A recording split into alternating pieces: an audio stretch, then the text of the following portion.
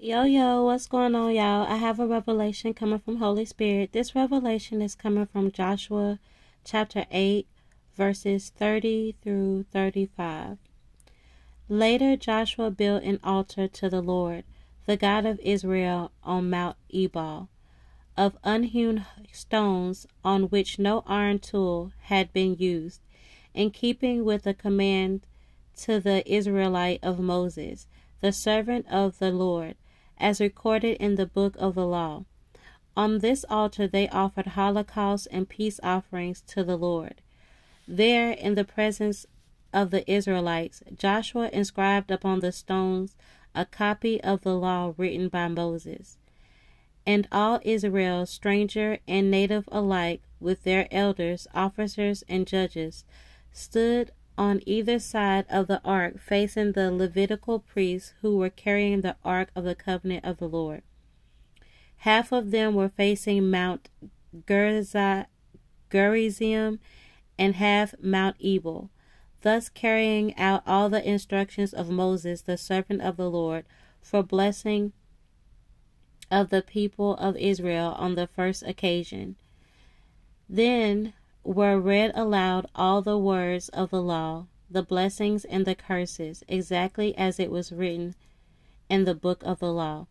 Every single word that Moses had commanded, Joshua read aloud to the entire community, including the women and the children and the strangers who had accompanied Israel.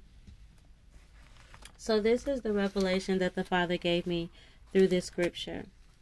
There is someone who has placed you on an altar, and they have put a curse on you. And the type of curses they have placed on you on this altar consist of stripping you of all of your covering, for you to be bare, naked, exposure in some type of way. They want you to be barren. They don't want you to have kids, or they don't want you to give birth to anything. This can include your promises. This is someone who wants you to be without. They don't want you to produce. They want you to be without fruit. This is also on their altar. They want you to be stoned.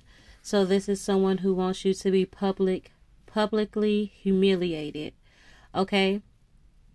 So this is something or some things that this person has on their altar to curse you. They want you to be completely stripped of your covering. They want you to be exposed in some type of way. They want you not to be able to produce anything. And they want you to be publicly humiliated.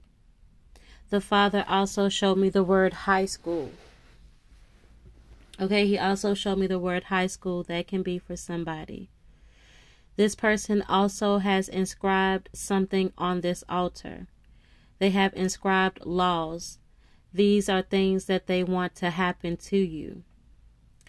More than one person is involved in this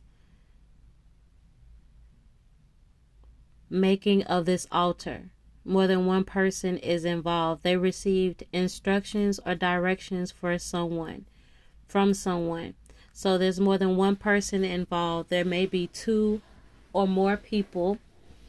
There could be two people involved who received instructions from one person, or there could be one person involved who received instructions from another person. However, these people are close. Okay? Verse 34 reads, Then were read aloud all the words of the law, the blessing and the curses, exactly as written in the book of the law. This is something that they chant. Whatever it is that they have written down, whatever it is that they have inscribed on this altar, this is something that they chant, the Father says, daily. This is them praying against you. This is what they were instructed to do. They were instructed to pray over you, pray against you at this altar, and to say these things daily. They were instructed to chant these things. However, the Father says these things will not prosper. Instead of you receiving these curses, you will receive blessings. This person is representing Ebal. Okay, and this is the altar, where the place where the altar is set up, and this is what this person is representing, Ebal. And that means stripped of covering, bare, naked, barren, and stoned. You are representing the mountain, which is Gerizim.